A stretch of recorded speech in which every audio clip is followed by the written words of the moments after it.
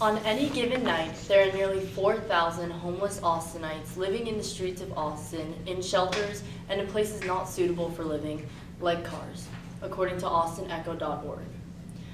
As we are all Austin residents, being St. Edward's students, it is easy for us to become immune to the homeless people on the streets around us. But do you ever stop to think, what if that was you begging for food and shelter? My name is Sarah Bodie, and I've been working with Street Youth Ministry since August 2013. We work to provide a helping hand and try to get the homeless and street-dependent people to a better place. Today I'm going to go over how rewarding it is for not only the people you work with, but also for yourself, and how it can fit into nearly any schedule. And we will cover who Street Youth Ministry is, the various volunteer opportunities available for St. Edward's students, and the advantages of working with our organization. So before we start, I'm going to start with our history.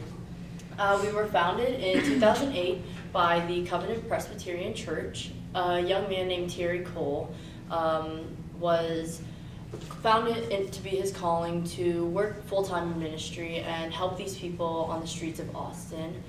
And so according to our website, we target most of the people along the streets right on Guadalupe. Mainly between 21st and 26th Street is where most of these people do seem to find their homes. And we aim to work with clients that are anywhere between the ages of 17 to 23, though we do not turn down any other clients. We like to work with people that are relatable, as we have many college volunteers. So therefore we make the experience almost very realistic and awakening for the people that work with us. Our mission statement is to work with the street youth, offering and providing essentials such as clothing and food, and trying to get them to a better place. But not only do we provide them with food and clothing, but we also offer them time to talk, and we get to know them. And our main focus is to create a relationship with the people that we come in contact with. Another special thing that we do is before we part with everyone that we meet, we ask if they have any prayer requests. And we do not push any religious opinions on any of the people that we meet, but we do like to leave the option open to have them in our thoughts and prayers for the week. Now, volunteering for college students isn't always as easy as it sounds, because if you go off campus, sometimes you have to do it more than once, or on campus you have to join a club. For St. Edward's, which you can find on our website, we have 3 main volunteer days.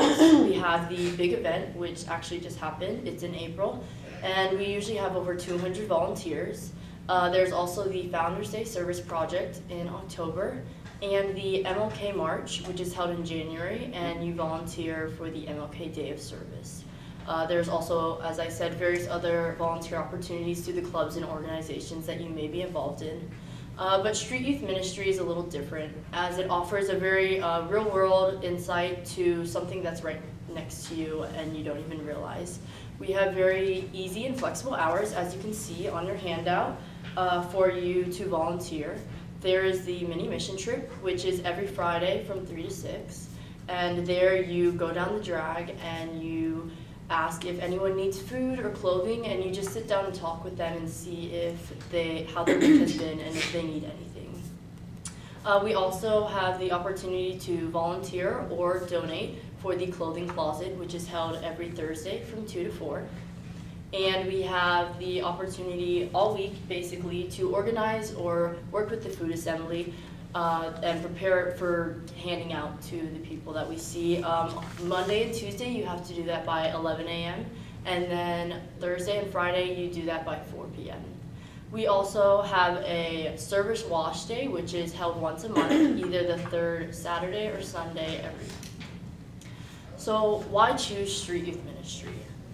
See, you're helping people your age, which is not that common. Sometimes you help older people by fixing up their homes, but we like to focus with targeting people in a young age for college students that volunteer. So according to austinecho.org, 900 of those 4,000 people found on the street every night are under the age of 25. And that's a staggering number for such a young age. So a lot of these people are even trying to go to school just like us, which is even more shocking when you talk to them because you see them struggling to even find food for the day while we take it so much for granted here at St. Edward's.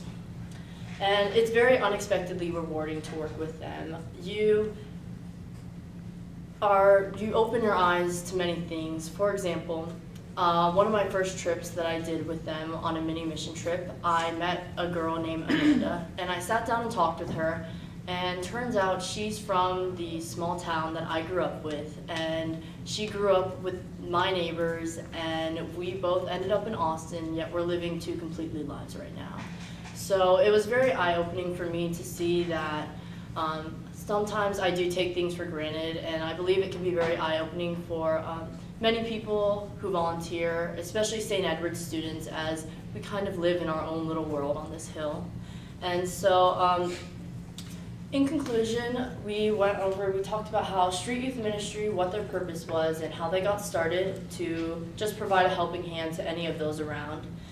We've talked about the various volunteer options available for St. Edward's students, and how awakening and rewarding it can be to work with our organization.